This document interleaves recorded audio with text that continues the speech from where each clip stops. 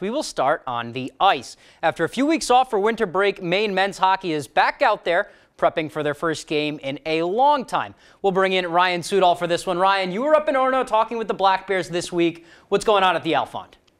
Yeah, thank you, Tyler. I was up at practice on Tuesday, and the Black Bears are in a pretty good spot right now. They finished up their first half of their season hot, winners of 4 straight games, and it came at a pretty good time, too. After a good start, they went on a 5-game skid, but those games were all close, 1-goal games. They took their bye week, rattled off 4 wins, and then went home for break. So, yes, they're streaking to start the second half, but if you ask them, they kind of wish that they kept playing.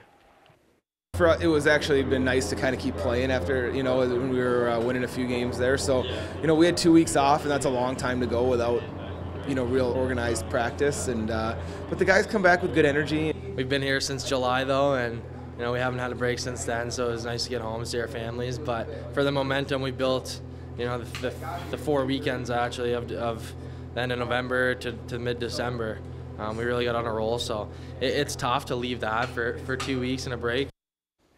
Yeah, so 4 wins in a row. Definitely tough to just kind of walk away from the ice after that. So sitting here right now, though, they're in a completely different spot than they were a year ago. They've beaten some good teams so far. They've hung with some good teams. So, Ryan, I'll ask you this. Can these guys make a run in Hockey East?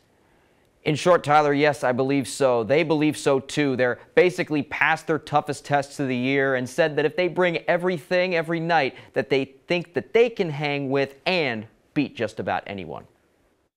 We believe in this locker room. Our coaches believe, every single one of our guys believe that we can make a push towards this back of the season. It's going to be a grind for sure, and we're young, and we're gonna learn and develop through the process. But I think we got all the pieces that we need to really make a push. We're a hard-working team. Our work ethic's never in question. I think it's just putting the details together, putting all the little things together. It's going to allow us to propel forward and make a push.